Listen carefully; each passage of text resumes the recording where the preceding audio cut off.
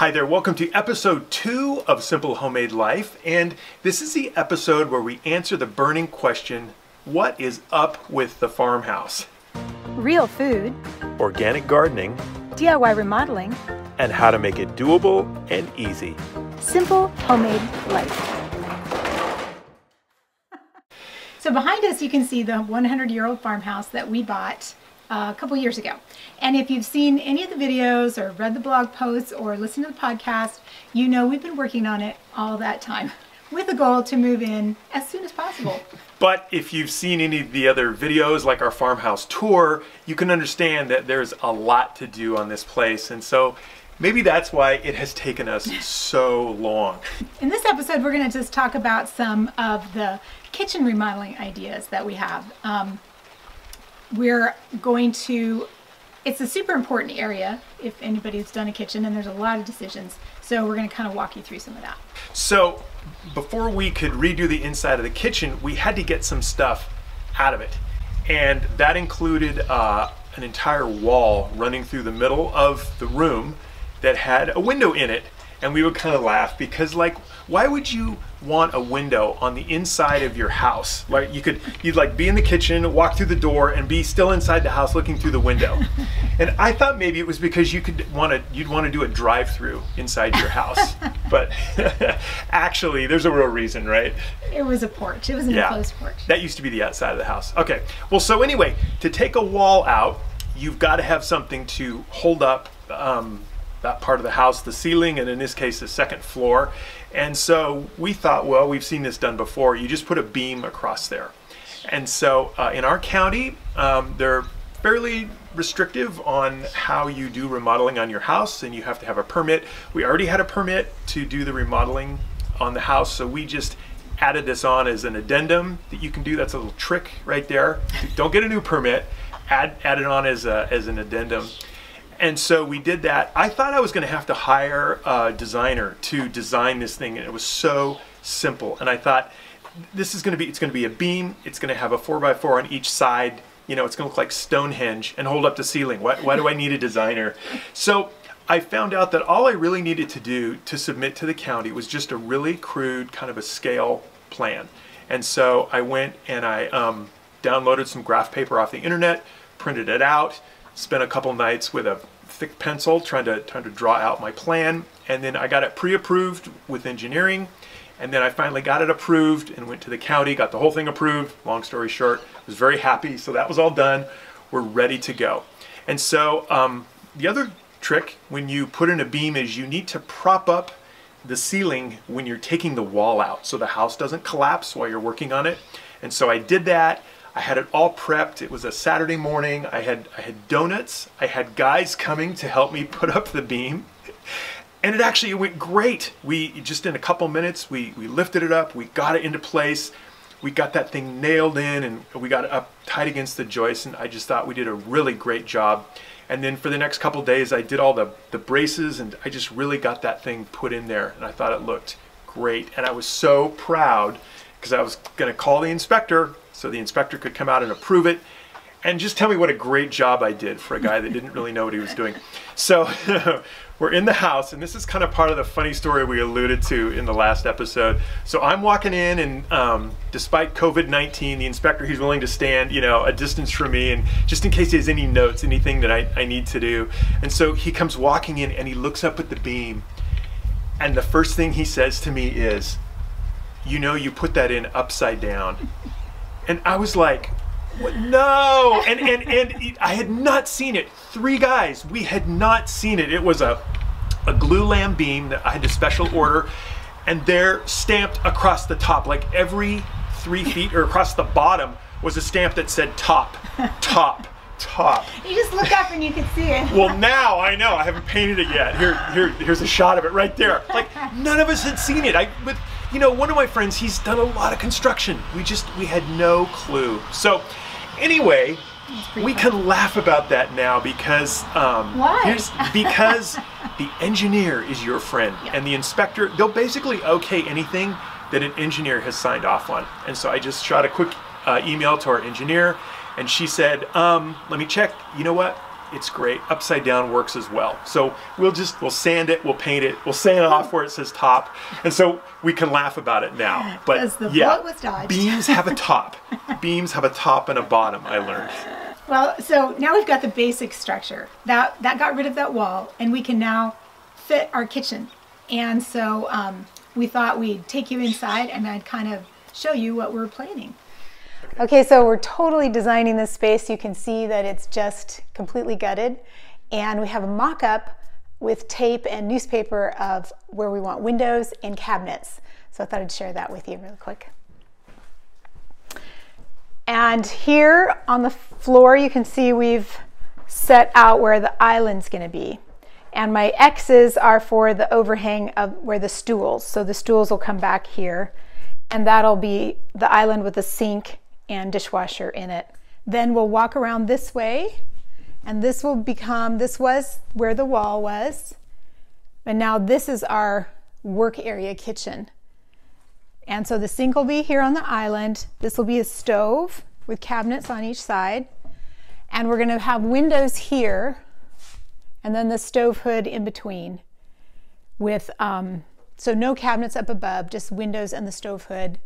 And we're thinking of putting a built-in in this wall to have a built-in cabinet for things like spices and what you'd normally have in upper cabinets. And then over here is where our furnace is, and we're making that into a pantry / furnace room. So we'll have a lot of storage there for appliances too. So we're kind of just playing around, and we're hoping we can order some of the things soon and get started on it. So as far as what else is up with the farmhouse, I thought we'd just give you little glimpses of what is happening in the addition part and where we're at with that. So that's the laundry room windows. We've got our lights above it, so they'll have lights. That's where the laundry room will be below the windows. We were able to salvage the shiplap in here, the original shiplap, and we'll paint it white. Where the window was in the far wall will become either a shelf or a drying rack. So that will all work out. We've shown you that the sheetrock is all done in the master bedroom. We're going to put wood over that, and then we do have the taping and mud done in the closet. And with the bathroom, it's sheetrocked, ready for some beadboard. I think it's the beadboard and not the shiplap that we can go on it. And the tile we've got to do the tile for the shower. Oh, and we were able to salvage the ceiling in here and replace some of the original wood. So we'll paint that too,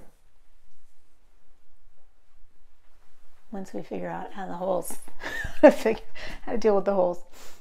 On the kitchen ceiling, a good thing has been the existing tongue and groove, which is actually in pretty good shape. It needs a little bit of scraping over here, and we're going to repaint it. But when we tore the sheetrock off, we were really happy to find a beadboard tongue and groove, which is really cool and looks old like the house. And that's also what we're going to do for the kitchen walls. The beadboard is underneath the sheetrock, which really has not been that bad to take off. Of course, under there then is a bunch of wallpaper, which we will soak and get wet, and that will come off. It looks like this when you get the wallpaper off of it. And of course, it needs to be painted. So now the challenge is, how do we match that? Because we have this whole wall in the kitchen that we need to have match the original beadboard tongue and groove. So I'm going to show you. When we took apart the walls in the bathroom, we harvested a bunch of the beadboard tongue and groove like you see here. It has the beadboard has the little groove down it. We also got a bunch of flat tongue and groove, which can go other places. But in order to match what we're doing in the kitchen, it has to be this beadboard. As you can see, with old nails, it can be a challenge to get these off in one piece. But when we put them back up on the wall, it won't matter if some of the tongues or some of the grooves are a little cracked, because when you push them up together, it will look fine. The tongue and groove that came out of the bathroom were completely coated with wallpaper like this. So what I did was I set a bunch of them out on the driveway in the rain for like 2 days, and then I set them up on the trailer that was getting ready to go to the dump, and I just took a scraper and the wallpaper just scraped off. It had softened the glue, and I just put the old wallpaper and glue in the trailer ready to go to the dump, and it left me with clean boards. Unfortunately, there's a bunch of boards still attached to the wall that we're going to have to spray with water in order to clean them off.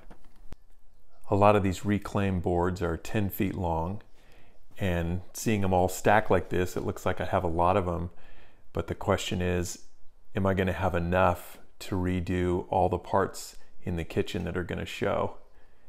We are going to find out. The floor in the living room here, and then also in the kitchen, is the original fir, the 100-year-old flooring that was originally in the house, and we really wanted to keep it, but unfortunately there's no subfloor. This is the subfloor, so if there's a crack, it just goes right down to the insulation. Plus, a lot of the wood's in pretty rough shape, so it's solid, and we decided that we're going to get wood and put it over the top. There's just not enough there to do a floor, to leave this original floor. And of course, even if the original floor was in good enough shape to recondition and to use, the floor out here that's on the porch addition just does not match at all. It's not the same kind of wood, it doesn't go the same direction, and you can see we've had to patch it, so that is further reason to put down new flooring over the top of all of it. So you can see there is still a lot to do. Yes, there is, and we're excited to just share it all with you as we do it. But for this next episode, we're going to go back out into the garden, and I'm going to share with you a little tip that I learned from an aunt about, from my aunt, an ant. An ant, just a little ant crawling along. Okay. I'm going to share with you a tip that I learned from my aunt a couple years ago that has just made trellising tomatoes way better. And it's using something nobody really uses that I've seen, a cattle panel. A cattle panel. Now, I had no idea what this was. I'm going to give you a little spoiler here. It has absolutely nothing to do with cattle. You do not have to buy a cow to use this panel. But anyway, so you don't miss the episode where Jamie gives the secret tomato gardening hack. Be sure to subscribe, and we will see you next episode. Thank you for watching. Thanks. Bye.